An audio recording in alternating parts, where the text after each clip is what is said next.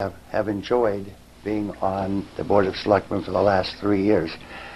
It's been a challenge because I'm very vocal. I have my own opinions about most things, and I'll take full responsibility for being emotional and causing some disturbance once in a while.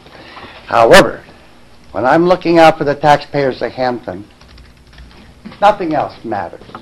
They come first in my mind. I think we did a pretty good job in the last 3 years, and I'm not saying they didn't do wonderful things before. However, the board that I served on in the last 3 years, regardless who was there, had the intestinal fortitude to move on the beach fire station. They did not move on that for over 40 or 50 years. It needed to be done. And secondly, the contracts.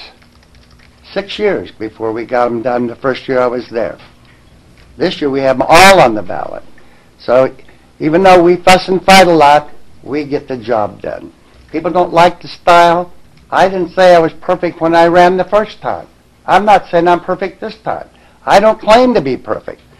But I'll tell you what, I do my homework. I don't just hold the chair down. I get in here and I raise hell about things. People don't like it, they can take it to the bank. Okay? But I will represent all the taxpayers, period. Not any particular group, and so on and so forth. I will promise I will do that to my best of my ability. Thank you.